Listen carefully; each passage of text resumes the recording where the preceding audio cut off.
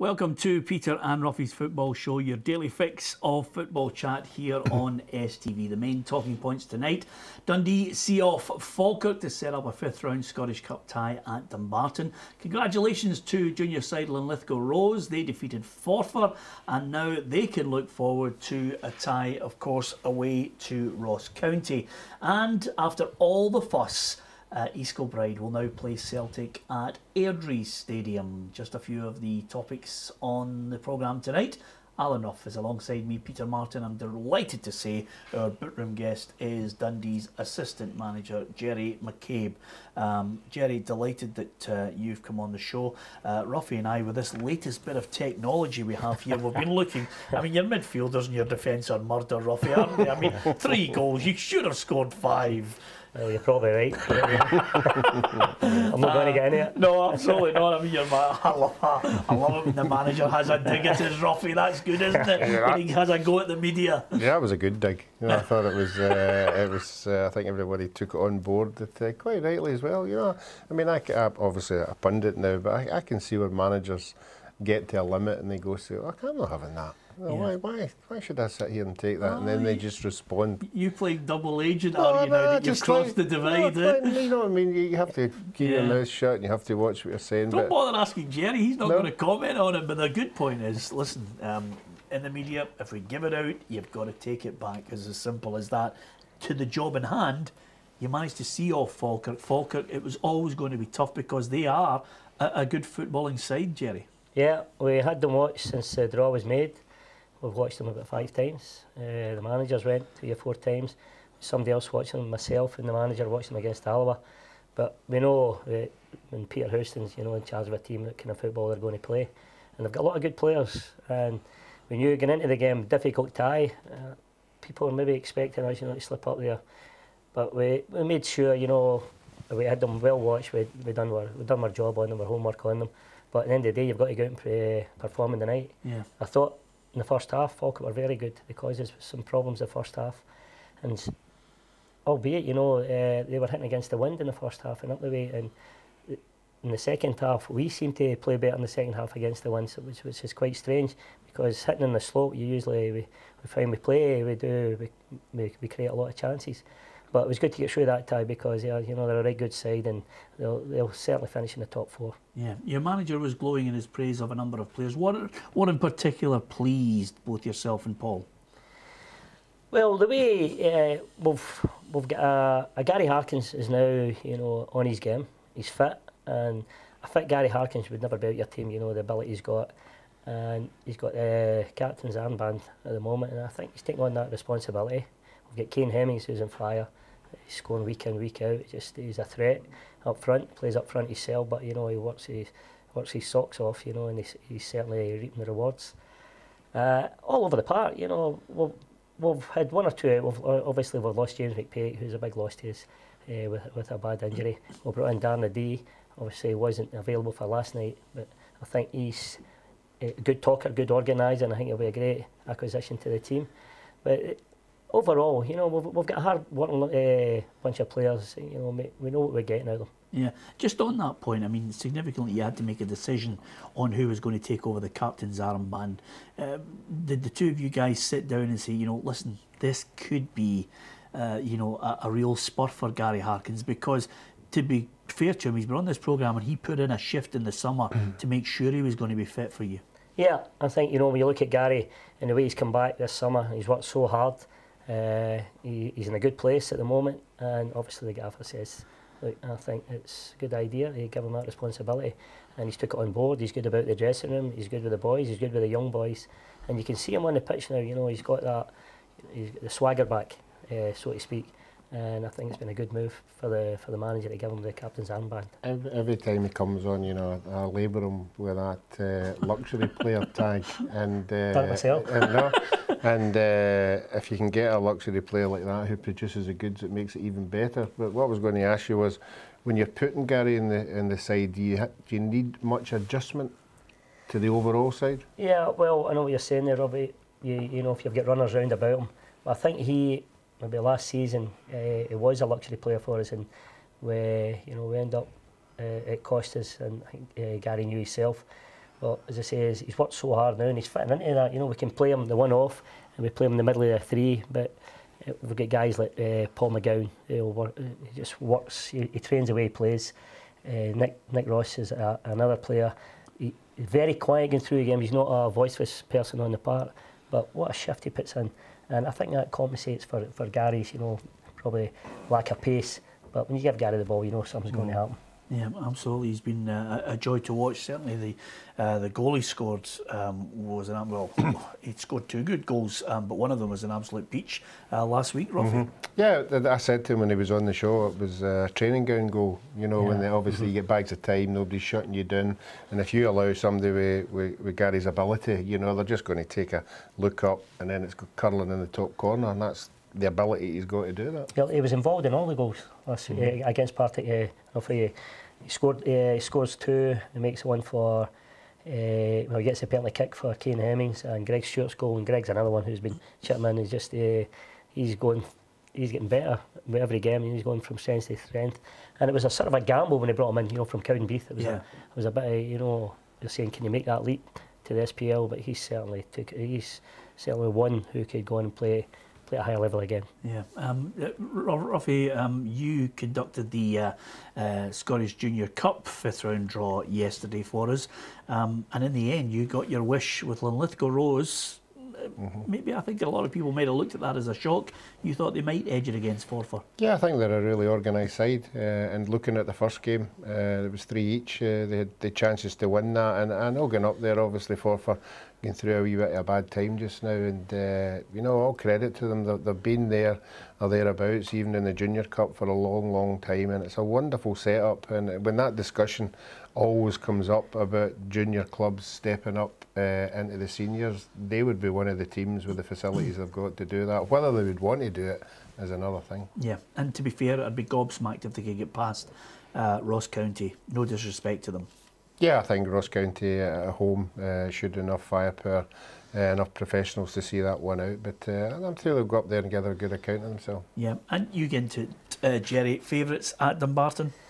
Well, you always like a home tie, but yes, we've got the players, but they've got to perform on the day. I know how difficult a place it was. I was a manager at Dumbarton. When teams come down there, they didn't fancy it. It all depends on that wind if it's swirling. But you would like to think we'd go down there and being professional. We'll certainly do our homework on them again. We'll have them well watched, and hopefully on the day we can get through to the quarterfinals. Yep. Just before we get to the break, Ruffy, finally it's been resolved. East Kilbride will play Celtic at the Excelsior Stadium, Airdrie's home ground. The previous ground that they were suggesting was Hamilton, which obviously holds 6,000. I'm not trying to put words into your mouth here, but the Airdrie Stadium holds 10,200. Yeah, exactly, and quite rightly so. I think when you're at a club like East Kilbride, you want to get as much money as possible. They're actually getting the TV rights as well, which will be more money, and they'll be trying to exploit that day for as much as possible, because it's a long year that they need the money. Yeah, I'm not knocking them for that, Gerry. I just think the whole thing could have been handled 10 times better by the SFA and of course the clubs, but I still think it's the SFA's tournament. Pick the ground, move on. Yeah, I'm surprised they never, contacted Hamilton Accies, because I know Hamilton Accies Stadium's occupied every day, every night. Yep. There's always something going on in it, and obviously they've got events on in it. Maybe if they'd consulted them with them, maybe they could have says, okay, we can maybe accommodate that day. But to say that we're going there, then Hamilton Accies says, no, you're not. It looks as if they've not done their, they've not done their work on it. And surprised, as Alan says, East Kilbride have got to try and make as much money as they're going to make out of this tie. Obviously, if it goes to Airdrie, Celtic will probably they'll sell it out. Or they'll give it 7,000 or 8,000 anyway. So I think they've got to cash in on that. Yeah, and of course, let's not forget the East Kilbride expats, Ruffy, who'll be coming home to watch the game as well. As Mark Horner says, the demand has been incredible from people who've moved away from East Kilbride. There's such a person. Yeah, I'm sure there'll be one or two, but it remains to be seen who they are, to tell you the truth. Yeah, absolutely. Just on that point, I know East Kilbride, I know the way they operate, they're a great club. that could accelerate all the plans that they see themselves gradually becoming a professional club.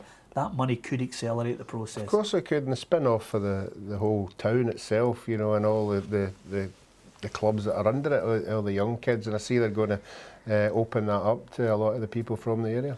Yeah, might even be a chance for the council to upgrade the roundabouts as well, although that could take maybe £8 or £9 million. We'll come back after the break. We'll talk more with Gerry McCabe about the weekend's football and, of course, the Scottish League Cup semi-finals.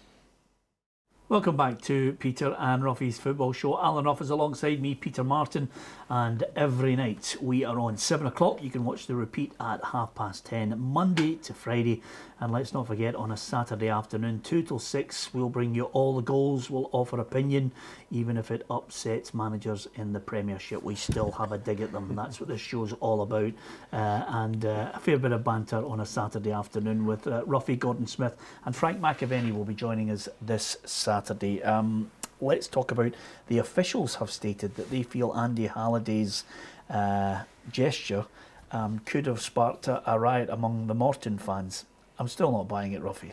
I mean, what kind of fans are we developing in Scotland who are upset when a player puts his fist up in the air and says, yes, we've scored? Come on. Yeah, and from the outside looking in, it looks that way, but I keep saying that, and I'm not sticking up for the referees, but the rules are there, you know, and if they've got to apply them, you know, and it's the same as the one the player after he scores, and we all want to see somebody celebrating, but running, jumping into the fans and everybody surging forward and all that kind of thing. The referees have got to take that into consideration. If you want to change the rules, change them at the end of the season. Don't talk about them once they happen.